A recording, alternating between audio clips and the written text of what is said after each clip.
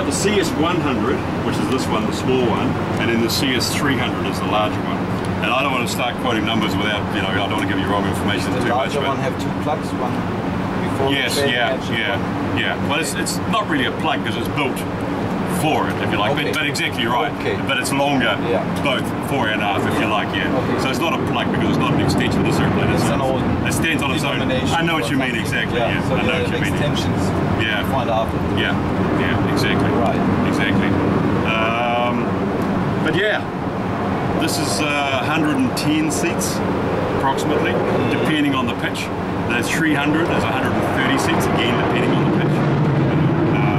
But you can put, sorry? The range. Range, well, we're still working on that because, you know, like our performance numbers at the Paris Airshow, we announced some new performance numbers. We haven't done a lot of long-range testing yet. I've flown us across. I've flown to Paris for the Paris Airshow, up to Zurich and home again. I brought it down here this time. We're talking about 3,000 nautical. That's what we're talking about. But in actual fact, we're finding more than that. Because I'm doing 3,000 nautical, I've still got 2 hours left. So we're finding the range is really, really good. Fuel burns are really low, really, really low. So approximately, you know, in my mind, ballpark numbers, I'm looking at about 4,000 pounds an hour. But per side. No, sorry, total. 4,000 pounds an hour, around 2,000 per side. But, you know, when you get light weights, when you start burning fuel and you start getting down at weights and higher altitudes, we're actually burning a lot less than that. Sure. So, you know, it's pretty good numbers. So we're getting a rare, almost 10 hours flight time out of it, which is too long. Yeah. But, you know, this airplane's pretty versatile because we're looking at steep approaches. We can do London City steep approaches. What do you do? Yeah, it's designed for it. It's designed for it because the size of the aircraft. yeah, it'll be the largest aircraft that's been into London City yet. But yeah, so we're looking at steep approaches, high altitude airports, 14,500 foot altitude takeoff and landing. It's reasonably short takeoff and landing. So, you know, like short runways like London City, like Toronto Island. So we got the performance. We've got quite big engines for the size of the airplane. It's giving us a pretty good performance. 41,000 is our maximum. I've been, you know, and we're regularly cruising at light weights on these long range flights I'm doing, regularly cruising at 41. So, yeah. The cabin pressure is at? Yeah, the max diff I think it's about it's 8.7 diff. So it's, what's that, around 8,000 foot cabin altitude. It's pretty, you know, how much food is that? The diff, 8.7. So I think it's 8,000 foot cabin altitude. 8,000 foot. Yeah, 8,000. Yeah. Okay.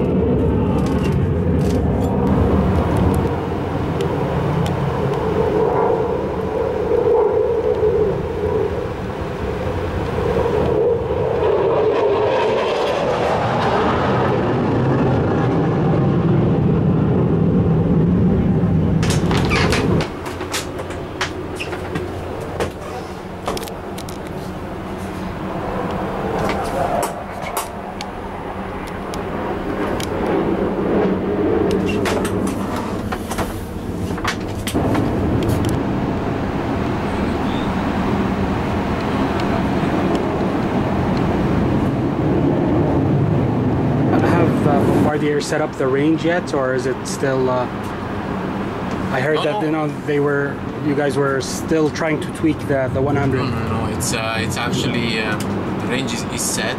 Okay. In terms of targets, and the flight test has confirmed them. So we are. The CS100 is 3,100 nautical miles. Okay. The CS300 is 33. Now we are flight testing the aircraft, so it's all approved and you know, proven performance. What's the MTOW?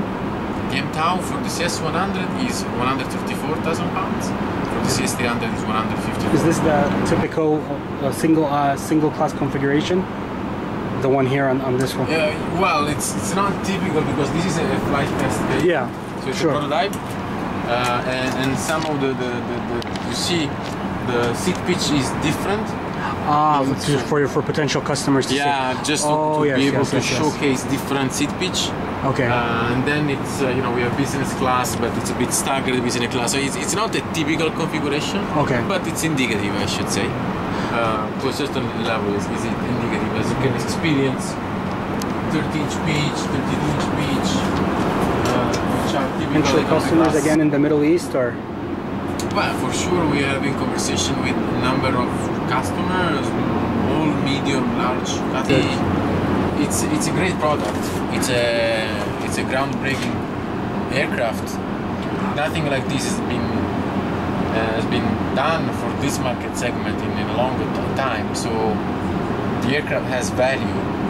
Now that we actually can showcase it in real life, that is speeding up discussions with airliners. So for sure we will be in a position of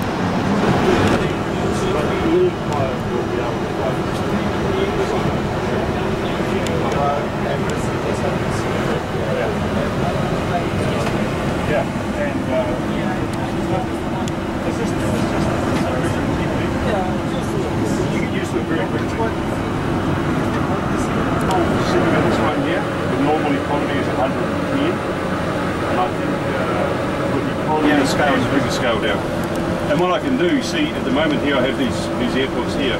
So these are the approaches. So if I put my mouse on here, and it's blue, I go enter. Okay, and it gives me the approach that I've selected. It's all there, and I just enter it, that approach, and it's all. It will show the approach. Yeah, so there's the approach there.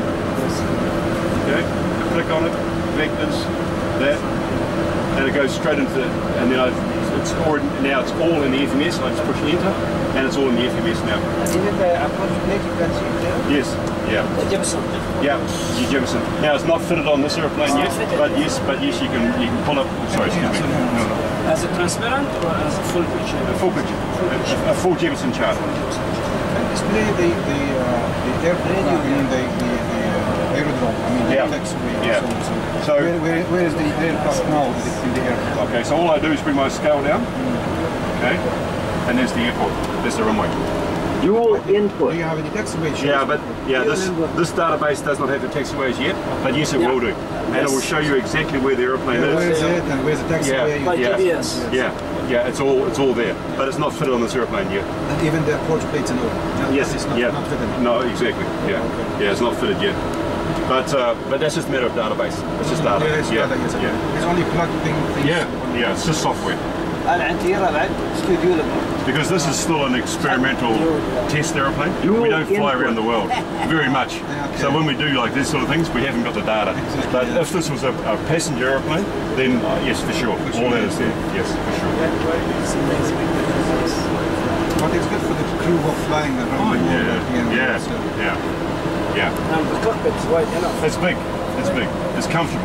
It is. A very big windows. That's why Very big you windows. can just put the business class seat here. You can just go and sleep. That's right. Yeah. Yes.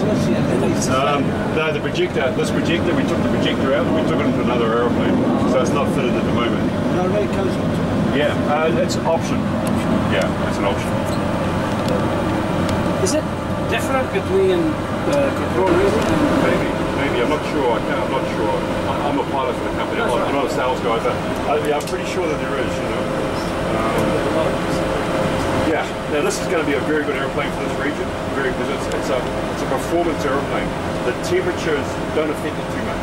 We have a lot of surface power because you know when it's very hot, you get the pressure out, you lose a lot. Now we're going to lose, of course, as well. But the airplane is designed to take off and landing up to 14,500 feet, airport altitudes. So that's pretty high. That's very high. That's very. Now, obviously, we're not going the to. highest is Sana. Sana is the highest airport elevation. In this region, Sana. It says Sana, yeah. it's not a problem. Now, we might not take full load. Yes, of course. But okay, yeah. That's a lot more than I thought.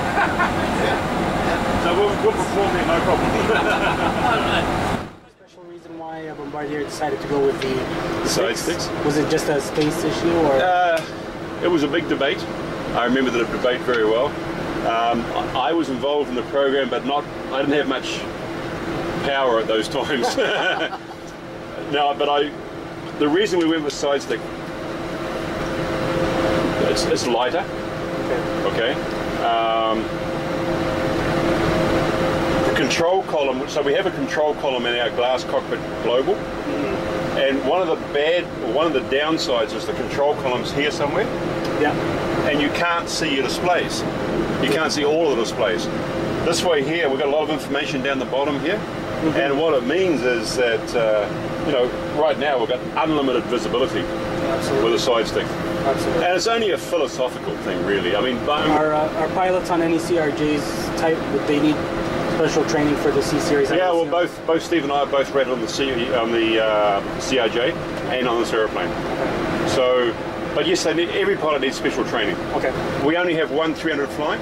Okay. We've been concentrating on certifying the 100. That'll be certified this month. Wonderful. So when we got type cert, they'll be type certed. And then we got a little bit more testing on the 300 for type cert on the 300. Okay. But the 300 and the 100 are exactly the same airplane. If we were sitting here